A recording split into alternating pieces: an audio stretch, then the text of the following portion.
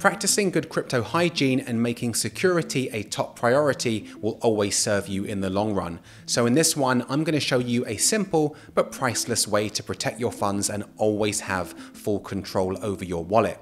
Because if you're one of the folks who are like, "That's boring, dude. All I care about is the next 10,000x moon coin," you better get yourself together and learn how to revoke permissions you may have granted to certain protocols, because what's even more boring, no sorry, horrifying, is waking up and seeing all of your digital assets transferred out of your wallet and never to be seen again.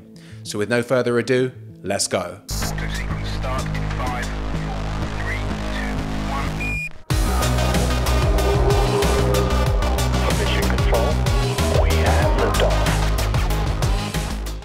And boom, here we are on the PulseXswap.io page, and first things first, let's connect my wallet. In the top right hand corner, click the connect wallet button, and we're given a few options, and I want to connect my MetaMask. Click on the Fox and instantly connected.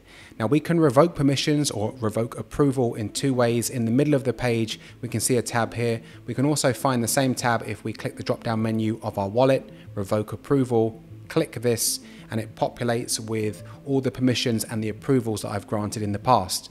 So I've been using this wallet on the BNB chain to trade some tokens on the PancakeSwap DEX, and I want to revoke allowance for the last thing that I gave approval for, which was this USDT to be used in my wallet. So to revoke this, it's not rocket science. Come over to the right hand side and click on the revoke allowance button. My MetaMask is going to pop up, and I'm going to pay a small gas fee to do this.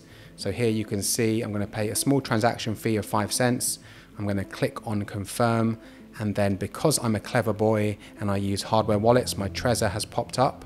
I now need to grant access to this, and we're just waiting for that to go through. It may take a bit of time, so do be patient.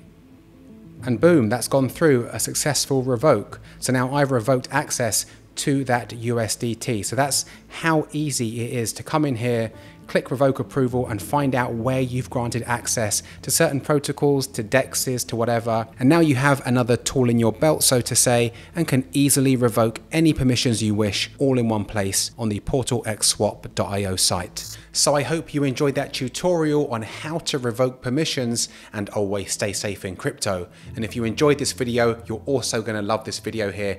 Click the link and I will see you on the next one. Auto sequence start in 5,